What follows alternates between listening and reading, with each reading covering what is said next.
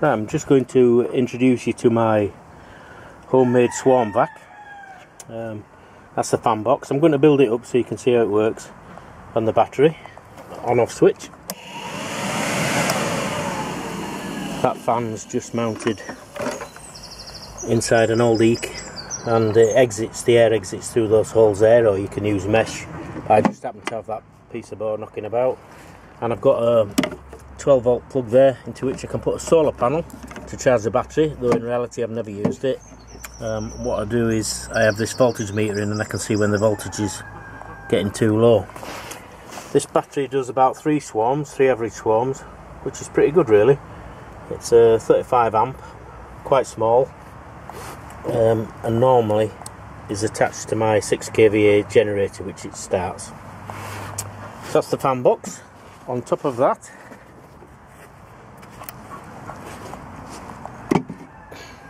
goes the purpose-built floor. Now all the interfaces have got self-adhesive tape around them at the minute.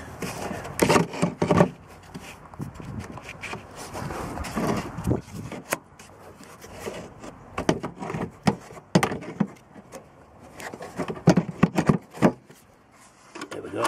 It's a bit difficult doing it one-handed, filming.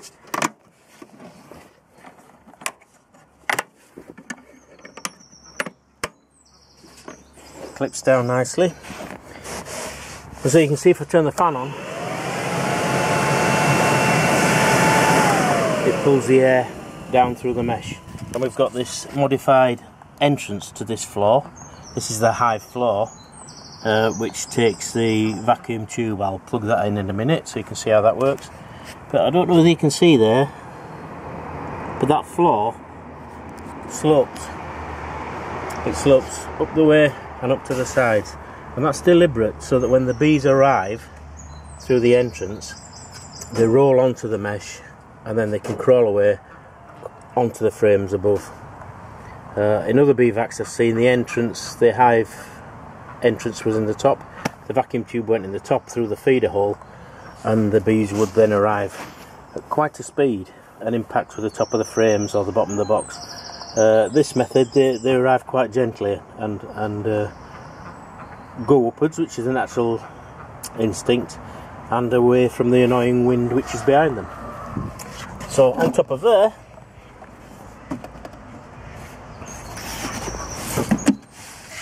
goes a standard brood box. No rubber seals, just a standard brood box. In this case it's a national brood box full of frames. So the bees go in the entrance via the tube, crawl upwards onto the frames, so they're already in their final home. There's no double handling, there's no dropping them into another hive.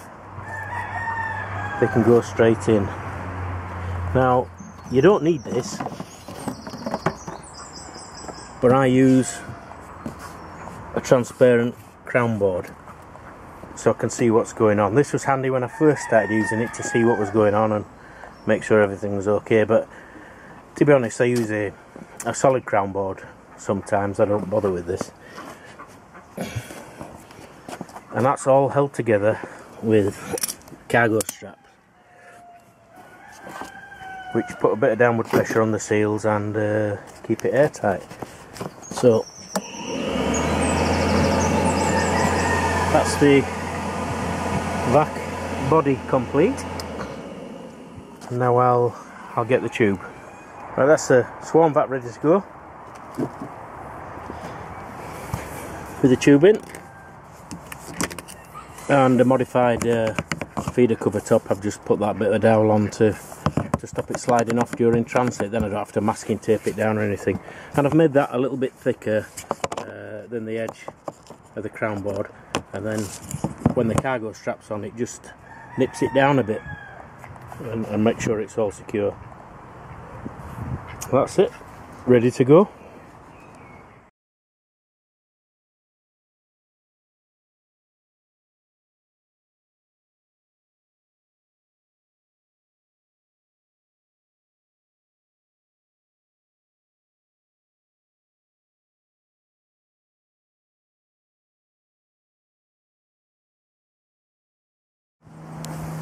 Well, I've got a small swarm here, and I've had a couple of goes of my swarm vac and it works very well.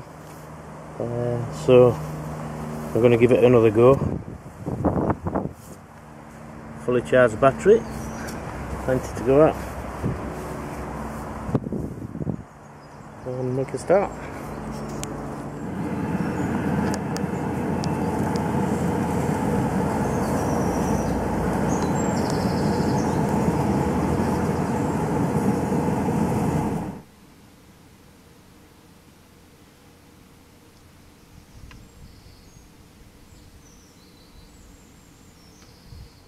Well, I've just come to pick up this swarm, fairly small swarm, which has come from one of my hives there. I've got a hive here to help Gwyn, who makes country wines, and the idea is the bees pollinate his orchard.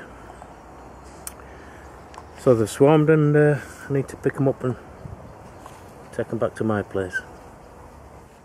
Right, that's me set up, ready to go. Swarm's still on the post.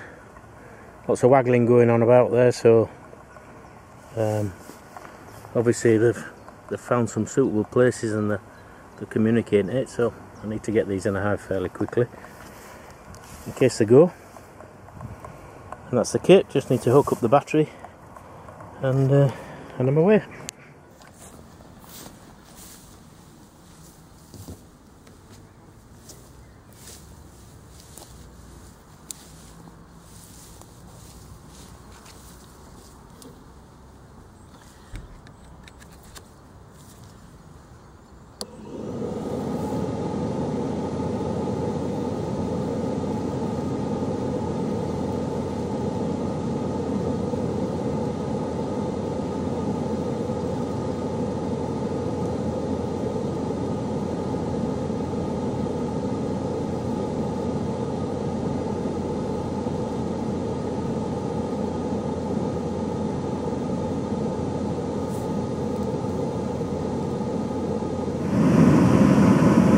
That's the bees I've sucked in. They're moving towards the light, towards the top of the hive, which is good. And once I put a cover on there, they'll settle down.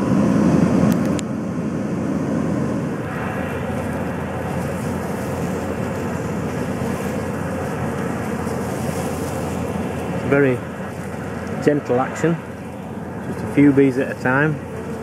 If you let too many go down, they just block in the tube and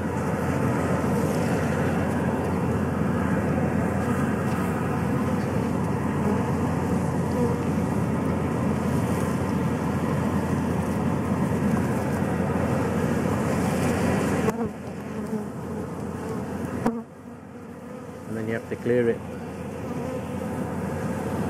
I'm on the last of it now. Just the trick is not to squash the bees, just do gentle dabs, a few bees at once.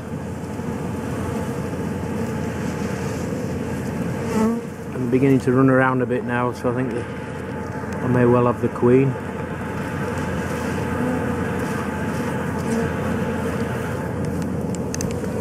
Just spin round to the box, you can see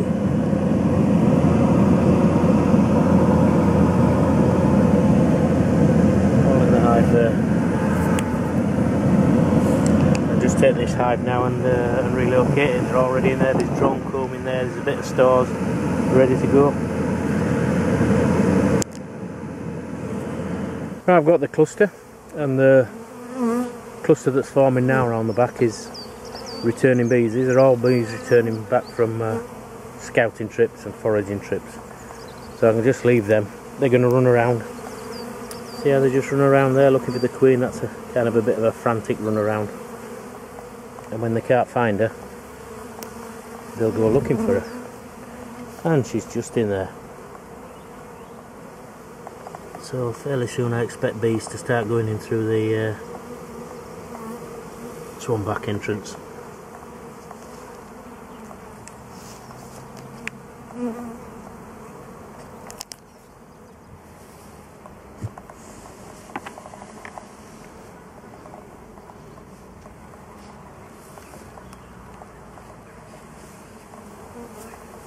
You see there, returning bees are trying to form a cluster. That's a natural instinct when they've swarmed.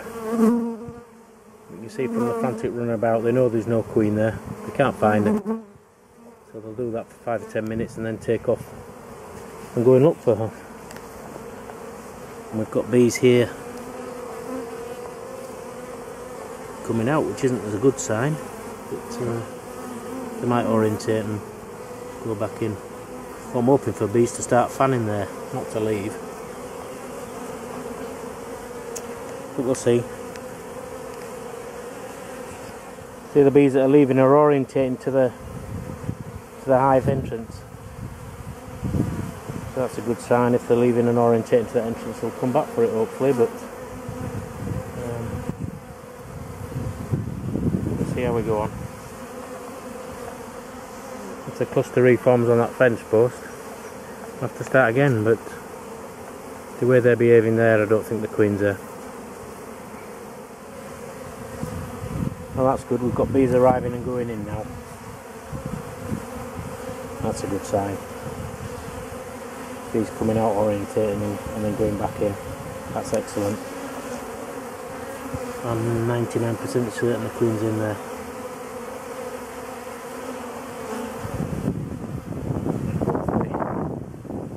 All those bees will eventually stop running around on there and go into this temporary hive entrance. And tonight I'll come back, move the whole lot, and put the top box on a proper floor, and then that releases my swarm vac floor for another hive. Not had any swarms yet, and it's over halfway through June, so I'm suspecting they'll all kick off in the next few days, so I need my swarm vac. That's a good sign now. Bees coming out and fanning, calling the other bees in. If the queen wasn't there, they'd just be leaving. They wouldn't be fanning like that in such quantities. We've still got a cluster trying to form on the fence post because they can smell the queen. These are mainly returning bees, but you can see and I've just spotted a queen, so we've not got the queen. Right. The bees trying to get in the hive, which suggests the queen's in there. I've just sucked what I think might be a second queen off the fence post, so this may not be a prime swarm, which it was a bit smaller than I expected. So anyway, she's in there now, so we'll see what happens.